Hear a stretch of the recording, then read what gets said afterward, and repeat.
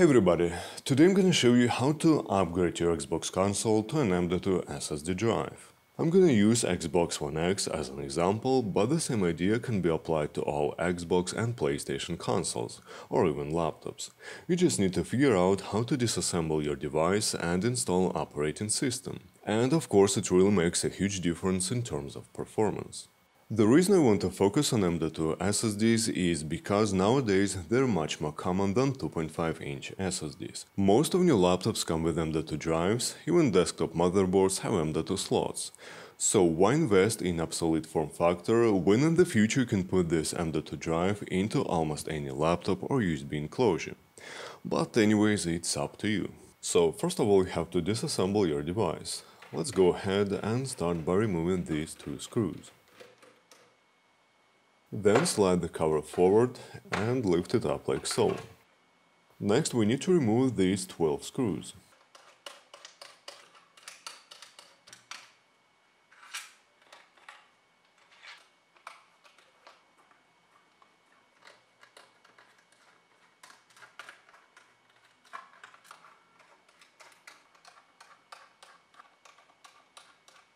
Carefully lift the bracket attached to the cable and then disconnect the cable from the RF board.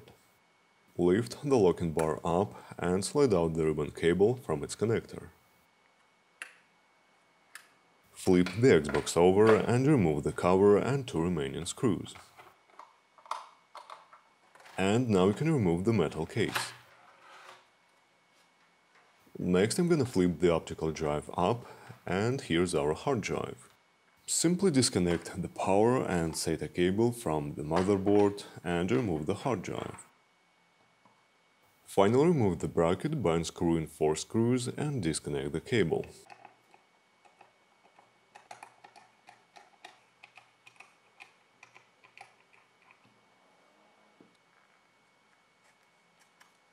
As you can see, it's a regular 2.5-inch hard drive, which you can replace with any 2.5-inch or M.2 SATA SSD.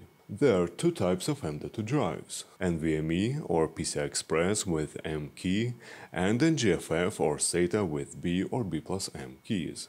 So obviously we need a SATA SSD because our hard drive has SATA interface. And finally we need a SATA to M.2 adapter or enclosure. You can buy a cheap plastic one for $5 or a fancy aluminum one for $10. They both work perfectly well and do what have to. I'll put all the links in the description below. So what I'm going to do next is I'm going to put this 1TB SSD drive into this enclosure. As you can see, this adapter allows you to connect M.2 SSDs which come in 4 different sizes. I'm gonna use 22 by 80mm, but you can use any size you've got available. Next, insert your SSD drive at an angle into the slot, then attach this little brass guy and screw it down.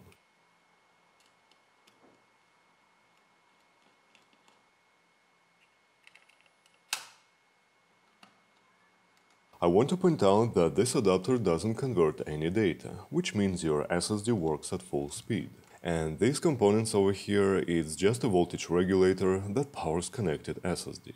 Finally, put the cover back in place and screw it down.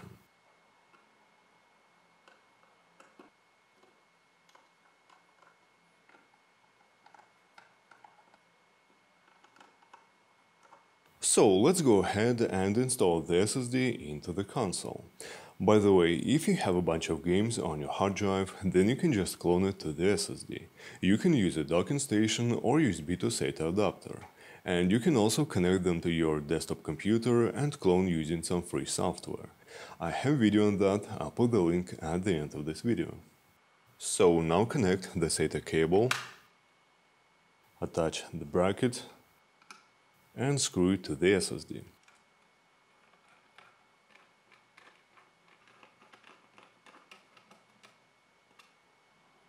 Put the SSD into place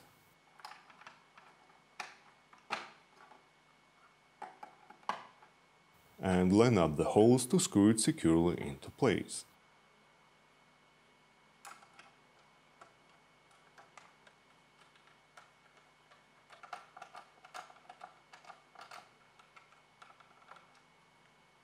Finally, put the rest of the parts back together.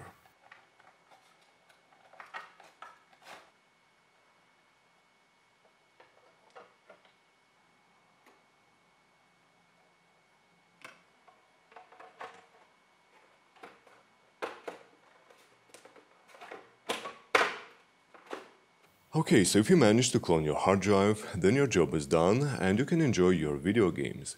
Otherwise, you have to download and install Xbox operating system. Open the Xbox support page, the link in the description, and simply follow these very simple instructions. It's a little bit more complicated for Xbox One because you have to download and install 2 update files, but for all other Xbox One consoles it's pretty straightforward process. Next, you have to download System Update OSU1. It's a 5GB file, so you'll need minimum 8GB USB drive, which you have to format into NGFF file system.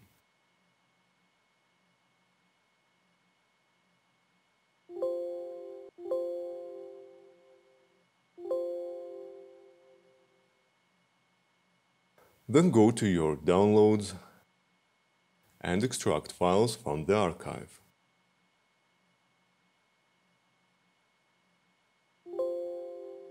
Open OSU1 folder and copy System Update folder to the root directory of your flash drive.